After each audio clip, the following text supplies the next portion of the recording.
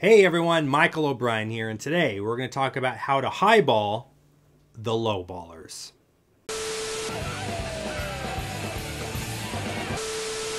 Welcome, my friends, to another Advice for Magicians video where my job is to make you the best possible entertainers that you can be.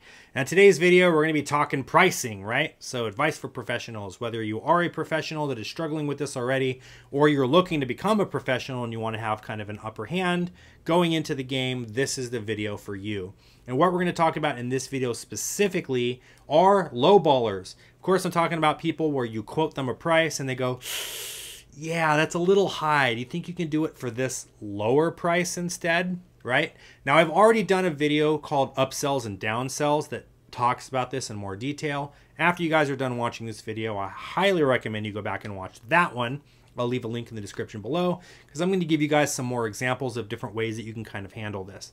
But the main way that I deal with this is by raising my price on the jump, so that when they come back and they want to haggle with me, I have a little bit of wiggle room, right? So the first thing you want to do is decide how much money is enough money for you to even leave the house. So for me, for example, I've decided I don't want to leave for anything less than $350. So if I quote someone $350, they're either going to book me for that price or they're going to come back and say, that's too much, I can't afford that. What can you work with, right? Now, if the lowest thing I want to leave my house on is $350, I have no wiggle room at all. It's $350 is what I quoted you. $350 is the end of the conversation. So one of two things are going to happen. Either they're going to give in and they're going to book you at the $350. Maybe you're able to talk with them about it, convince them why the $350 is worth it. Or they're going to say, well, we can't really afford $350, so we're just going to go with someone else, right? So what can you do in this instance? You're going to do something called highballing them, right? You're going to highball the lowballers, and all you're going to do is you're just going to add a little fee on top of that so that you have some wiggle room, right? So let's just say $350 is the lowest that you would leave the house for. Maybe you quote them at $500 for that service. So one of two things is going to happen now. Either they're going to agree to the $500, which is awesome. You just made an extra $150, right? Or they're going to come back and they're going to say, yeah, you know what? We can't really afford the $500 price point. Is there any way that you can work with us on it? Now you're going to quote them the $300 package. But you don't want to just give them the $350 package, excuse me. You don't want to just give them the $350 and that's it though, because then it's like, oh, all I had to do was just ask and I got a discount. What you're going to do is you're going to give them the $350 price option, but in exchange for something, right?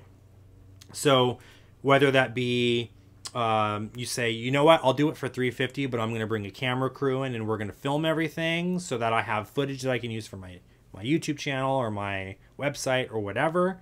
Or you have them promise that they're going to do XYZ for you. They're going to hand out flyers for you or whatever. Or maybe you just shave off some of the services, right? So maybe the thing that you're most known for in the community is that really cool trick that you do with the XYZ thing, whatever that thing is, right?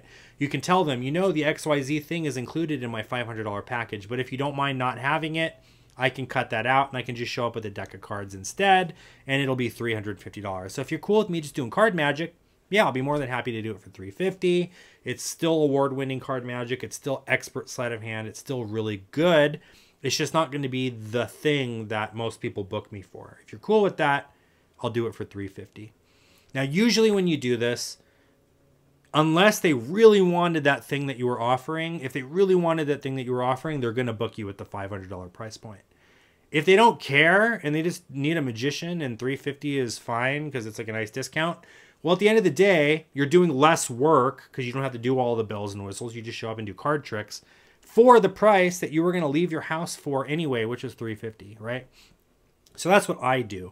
I raise my price a little bit so that I have some wiggle room. So if they want to haggle with me, I can haggle with them. Now, you never want to just, like I said, you never want to just come down to your base price for no reason. Because, yeah, like, why would you do that, right? That's like going to going to a restaurant and being like, well, can I get the steak? And they're like, yeah, the steak's going to be $50. And you being like, yeah, you know, $50 seems a little high. Can I pay you $35 for the steak instead? And then being like, oh yeah, that's fine. You can just pay us $35 for the steak. No restaurant would do that. Instead, they would say, you know, this steak is $50, but we do have this other cut of meat. It's a smaller portion and it doesn't come with all the sides, but that is $35, right? So they're going to sell you that smaller portion without all of the sides for $35 instead of the big juicy steak with all of the sides and everything for $50. So that's just something for you to keep in mind, right? Have different pricing options so that if they want this, you get that extra money. And if they don't want it or can't afford it, you sell them on this instead. It's a smaller version of the package, but they're able to be happy because now it's within their budget or whatever, right? So it's a win-win situation for you. At the end of the day, you're either leaving for the amount that you wanted to leave at for less work, or what you were already going to do anyway, you're going to make some extra money on, right? I highly, highly encourage you guys to go watch that upsells and downsells video. I'll leave a link in the description below because it's going to go a lot further in depth with the things that I'm talking to you guys about right now.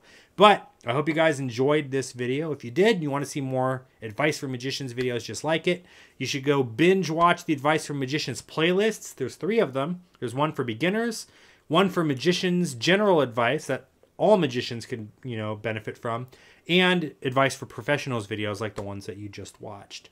You're also more than welcome to click the subscribe button, ring the bell so that you'll be notified anytime I upload new videos, because I'm constantly uploading new videos to this channel.